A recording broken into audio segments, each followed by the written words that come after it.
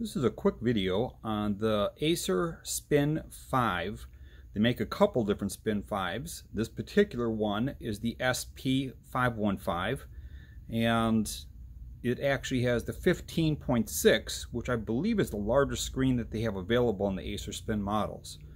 And it's a convertible, or what's known as a kind of a 3-in-1. It's a tablet and a laptop all in one.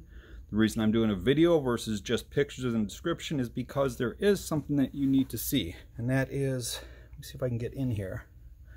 If you look very carefully, you can see little cracks.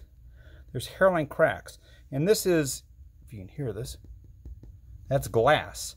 So unlike most laptops that have kind of a softer plastic screen, this is actually a glass covering, probably for the tablet reason, I'm guessing, and that's probably also what made the tablet part work. It does have some hairline cracks coming out through there, and because of those, the touchscreen is not working. I don't use touchscreen personally. I never have. I've had computers with touchscreen, just kind of sits there. I prefer to use, in fact, I'll show you this right now.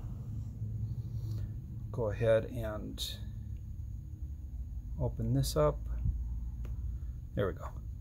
As you can tell, when you have one of these mice, you just basically slide, get the angle or get all of it in. Slide your fingers up and down.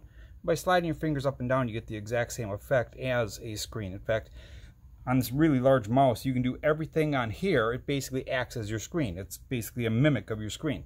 So you can actually draw on it. You can sign signatures on it. You'd have to, get a finer pen if you'd want, rather than just using your finger for signatures. But you can scroll up and down just like, well, normal. So the reason I have this open is because that is your description of it. It's a Spin SP515 5GN, and the processor is an i5-8250U. Now this motherboard, when I got it, it had the cracked screen, and it also had a motherboard that was acting up. So I wanted something more powerful. Acer makes a product that actually uses this exact same configuration, but it's a gaming computer, and it's called the Nitro. So this motherboard I purchased new, and it was for a Nitro because I wanted something more powerful with the best possible graphics processor. Since I do pictures from time to time, memes, nothing fancy, but in the past I've done some family videos, and trying to compile those on a computer that doesn't have a high-end GPU takes forever. I mean, we're talking days if it's a nice long family video. So with a good GPU, you can actually not only play games, but you can fly through a nice half-hour long video you can actually have done in a half hour. Normally a half-hour video is going to take you at least a day to compile if you do not have a high-end computer with a high-end GPU.